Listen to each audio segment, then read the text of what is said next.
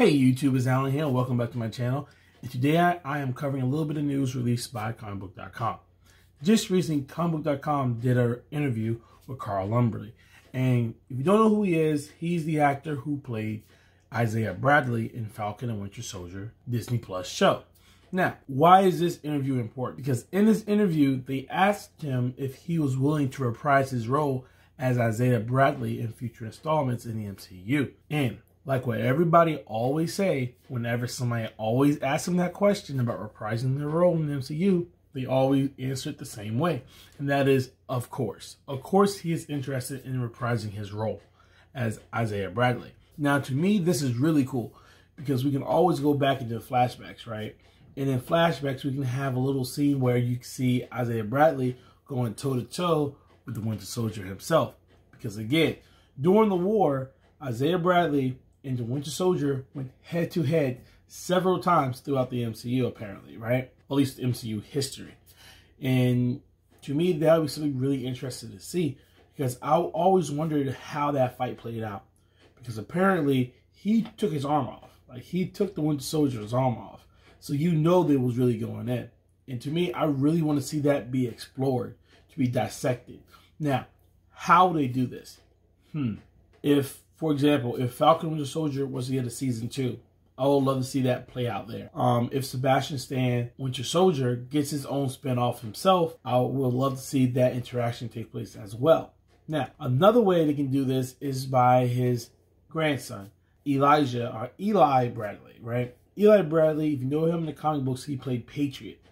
And he was also shown in Falcon Winter Soldier as a kid. Now, one thing about the Patriot that we all should know, or should know by now, is he's a member of the New Avengers, which is what everybody is saying the MCU is trying to lead to. In this way, he can also be in a flashback or as a mentor role to young Elijah Bradley as he take his journey into becoming a hero.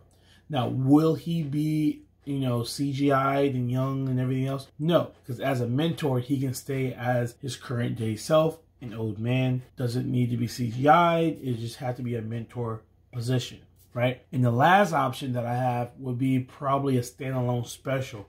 Kind of like how the Black Widow was, where it's like a prequel. But in this case, Isaiah Bradley will be in that prequel. Now, that one is more unlikely to happen. The reason why is because of his age. Because of his age, yes, they can de-age him, but when it comes to playing these scenes out, it wouldn't flow naturally, considering he'll be completely CGI the entire time, right? Or what they can do is have Isaiah Bradley in current day retelling his story. So you have the older version of him, and then as he starts to retell his story, they can flashback where they recast Isaiah Bradley as a younger actor and have him play the movie out as Isaiah Bradley, right? And you can have voiceover moments where Carl himself will speak those roles. That's another way he can reprise his role in the MCU.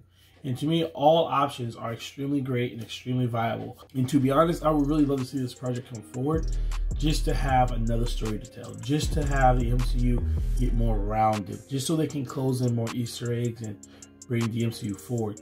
Now, to me, I really enjoy each of these options I put forward, but I want to hear from you. I want to see which of these 3 options I've placed before you would be the best way for him to reprise his role as Isaiah Bradley.